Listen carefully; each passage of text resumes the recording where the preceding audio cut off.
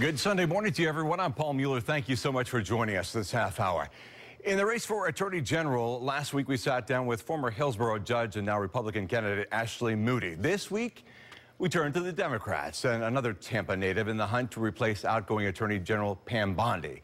Candidate Ryan Torrens is a Tampa attorney, joins us this morning for our Sunday one-on-one. Good to have you here this morning. Thank you so much for having me. Yeah. I want to start with your qualifications for Attorney General. On your website, on your campaign website, you say, quote, "For more than 4 years, Ryan Torrens has been going to battle in court against the biggest banks in the country on behalf of Florida's consumers." Now, you focus much of your law practice on fighting home foreclosures and consumer protection lawsuit, but the Attorney General job is the state's top law enforcement officer, not just the top consumer advocate. So that being said, there's a big difference there. How are you going to be prepared to make up that difference, make up the slack, if you will?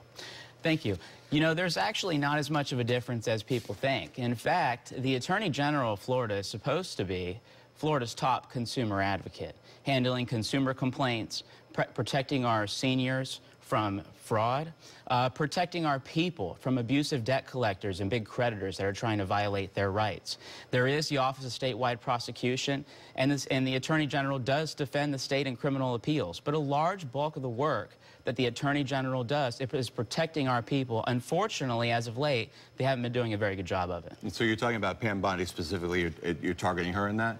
Well, I think that this problem goes back many years. It's not just Attorney General Bondi. There is a lot of work to be done in the area of consumer protection, and it just goes down to the fundamental principle of the same rules should apply to everyone, no matter how privileged you think you are or how much money you have. Okay, I want to take a statement also from your website as well. You say, quote, "You will not accept a penny in donations from Wall Street." So we went ahead and took a look at your campaign numbers. At the last check, you had raised about $22,000. So on the show last week, as we said, we had we had Ashley Moody on the show. She has raised, up to date, as of last check, more than $500,000. So $22,000 to $500,000. How can you pick up the slack in that? How do you do that? Well, first, I would say one of the reasons for that difference is that we're not taking special interest money. Our largest contribution that we have is from a law firm that is literally called the Consumer Protection Law Firm. Our donations are from our everyday voters, from everyday citizens who are looking for a change. That was our first month, and in fact, I am proud of that because I am a first-time candidate. Those donations came from all over the state of Florida, and if I'm elected Attorney General, those are the people that I'm going to be fighting for, not the special interest who can write a check for $30,000 or $40,000 to a candidate. I am running to fight for our people, and I think that our campaign finance report reflects who we are fighting for. One of the things I always say is follow the money. Most of her donations, though, I believe, are, what is it, $1,000 to $3,000, though? One example would be a check that I saw for $10,000 from TICO. You're talking about into her campaign war chest. Absolutely, and we saw the article recently in the Tampa Bay Times on what's happening with their workers. Okay. And that's just one example. All right. So let's talk about the major change that, as you know, in Florida's stand your ground law. The burden of proof has now shifted to the prosecutors. They're now required to prove someone was not acting in self-defense when deadly force was used. The question I have is, where do you stand on this issue? You know, on the stand your ground issue, first I would say that, you know, obviously our laws are passed by our legislature. As the Attorney General, I would not have the ability to pass laws. There is currently litigation going through the courts on the legality of the Stand Your Ground statute. As the Attorney General, my job would be to enforce our laws, assuming that they are upheld by the courts.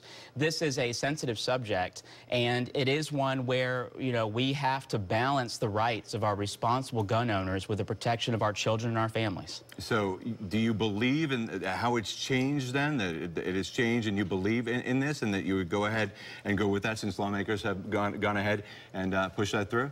My job would be to enforce the laws that are upheld by the courts. So, but it would make it tough, though, on prosecutors. My understanding of the law as it stands now is that it has made it more tough on prosecutors because the burden has shifted. And that was a decision that was made by our legislature to do that. I didn't have a say in that. That was our legislature.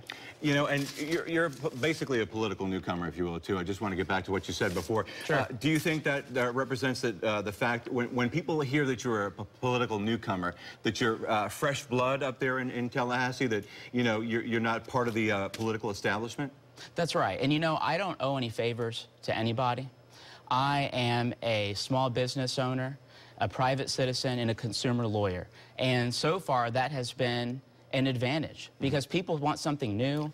They want someone who doesn't owe any favors to anyone. I have 45 seconds left, and I want to talk to you really quickly about the opioid crisis. 2015, a 22% increase in opioid-related deaths, and last week, Governor Scott signed tough new laws on opioid dealers. Where do you stand on the issue, rehabilitation or punishment?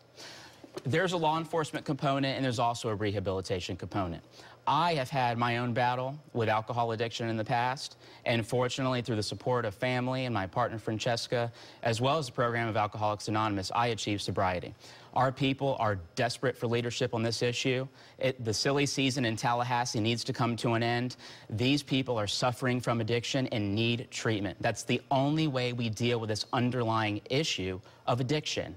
And I'm ready to provide that leadership so we can put this crisis to an end and our people will stop dying. So rehabilitation, then, is the answer? The issue is that they are suffering from addiction. There are underlying issues that are causing that addiction. That's the only way we solve the underlying problem. All right, Democratic candidate for Attorney General Ryan Torrens, we appreciate you joining us this morning. Thank you.